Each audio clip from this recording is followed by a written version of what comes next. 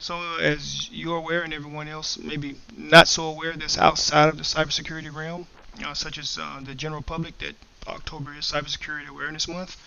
And as far as this briefing is concerned, I'm going to be talking about data backups and why it's important to back up that data. And as I go through the slides, you'll be able to see. Well, keeping with, I guess, Stephen Covey's the 7 Habits of Highly Successful People, you see the habit 3 is first things first. And first things first, what relates to data backup is the basic, I guess, steps you need to take, regardless if it's in reference to cybersecurity or just to keep your system safe. Is you got to use strong passwords. Particularly use a password manager. Not necessarily needed, but like BitLocker, you can use that. But if you have a safe place to store your passwords, that would be helpful. Please don't write them down. Um, Please don't use like specific, like your birthdays, things of that sort that's easily guessed. And if you got a hit with a brute force attack, they're easily going to figure out what that combination is. And turn on multi-factor authentication actually reduces the chances of that happening as well. So that's very important. And that is basically all the rage now. If you don't have 2FA, chances are that you're in trouble, especially if you're a big enterprise, especially if someone like Kaseya. Um, Recognize and report phishing. It's almost like the neighborhood watch thing. If you see something, say something. Um, and if you get anything that looks suspicious in your inbox, as Kaseya has been hit with a ransomware attack before, you want to make sure you report that up the chain, most expediently as well. And the software update part, I think we all get the notification that it's time to update our phones, and a lot of people don't take that into consideration. That is serious. That is to you know clear some hurdles. That's to close some loopholes that are out there that have been found, and hopefully alleviate the need for you to have to pay out any amount of funds from whether you're a business or whether you're a person. It doesn't matter. And once I get to the last slide, you'll see that it varies. The hackers really don't care. As long as they get the money, doesn't matter where it is. Now, I put this other part on here because the why, who, and when. I mean, it's all of us. All of the major countries, as you can see, what percent of the hackers are in each country is. Yes, majority of them are in China. However, the United States is a strong second, basically almost 3 times more hackers in the U.S. alone than it is in, say, the other countries. And that is something to think about. I mean, we're a powerful nation. However, when you have countries like China and North Korea, which I'm surprised didn't make the list, they are very, very adept at grooming groups of hackers, including Russia, where that's all they do. And they break into systems. Of course, North Korea steals cryptocurrency. They break into different systems, financial systems, and steal their money. And it's a lot of time what keeps them afloat. Now, go to the next one and say that the reason for data backups, essentially they're safety nets. And it doesn't matter if you're a person or a company. You need to back up your data. Like at home, I built my own motherboard. I have 2 small little crypto miners. I also have my backup. I have 3 backup hard drives. One for my Mac. I have 2 solid state drives from Samsung for my main desktop. And 1 TB, 2 TB. But I routinely update them. I hardly keep anything on my hard drive. So if somebody was to break into it, they wouldn't be able to steal anything because my system is air gapped. So I don't even keep it plugged in unless I'm using it. And if I plug it in, of course, it still has 2FA set up. So you can't just go in and steal my stuff without some type of hacking software. And now these are just the types. The backups, the full, incremental, differential, cloud, and local. Local, you keep it home. Cloud, where everything is stored, basically in a data farm somewhere, but it's accessible from anywhere. Differential, incremental, and full, all variations of what you want to change, what you want to save, how you want to save it, how much of it you want to save, depending on what backup, how I guess thorough you want the backup to be. But that's actually personal preference. And I guess for an organization such as the one we're working for, you probably want to do a full backup on most of the major systems, especially when it comes to all of our software. But incremental would be fine as well if it only requires some small changes here and there that were made since the last like update. Say VSA 10 has a software update. We're going to be go from 10.4 to 10.5. You want to make sure that all that data is fully backed up from 10.4, just in case something happens 10.5. You can pull some of that information out and put it in there, and make it complete again, so you won't have any interruptions in service.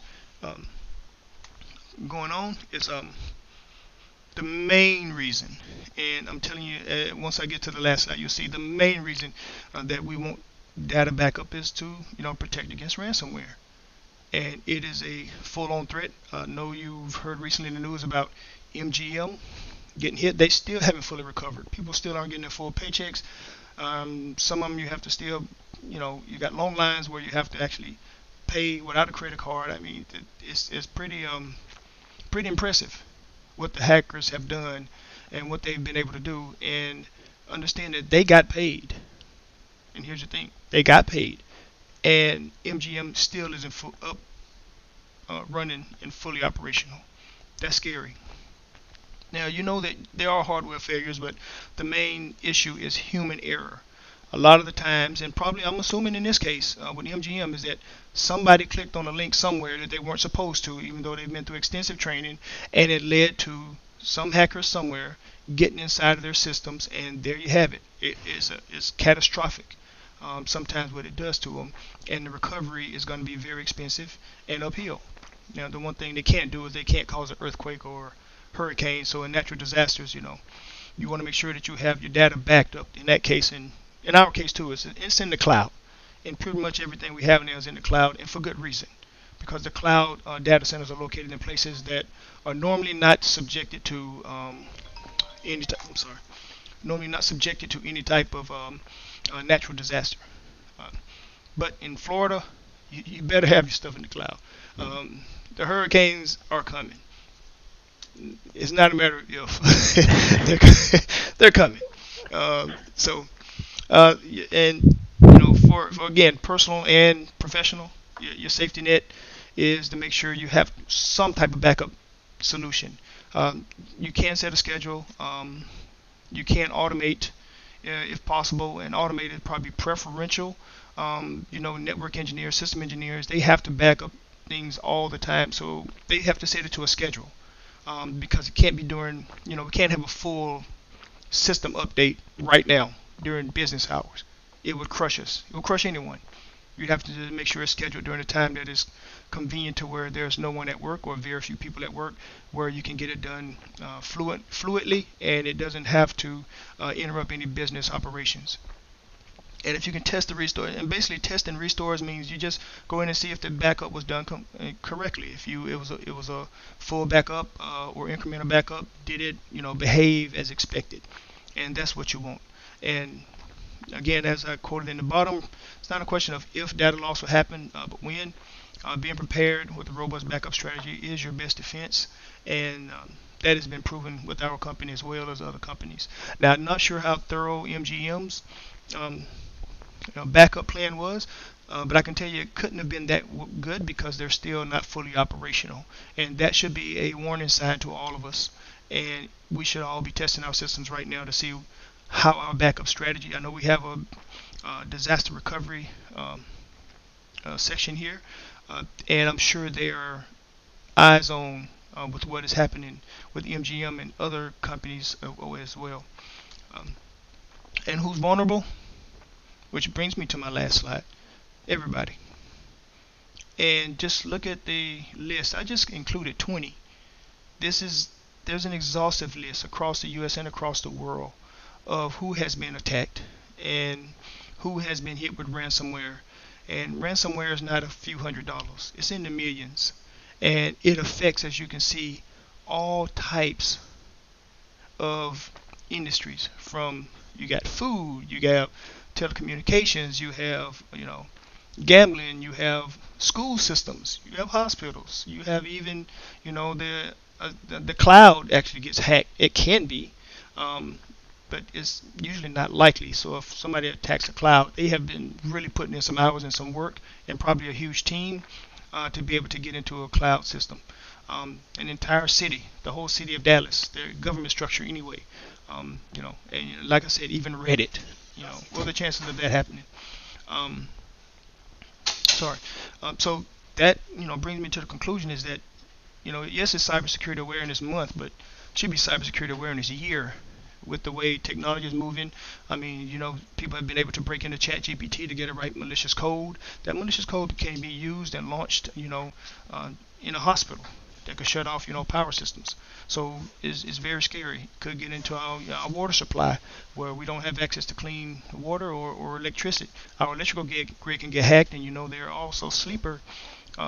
You have sleepers within the systems that won't activate for another year, or in case we get attacked or we attack somebody, and then they activate those codes, and next thing you know, everything goes offline. So I think it's best to be safe and make sure everybody's aware of how vulnerable they can be, and hopefully cybersecurity awareness is taken as seriously as it should be.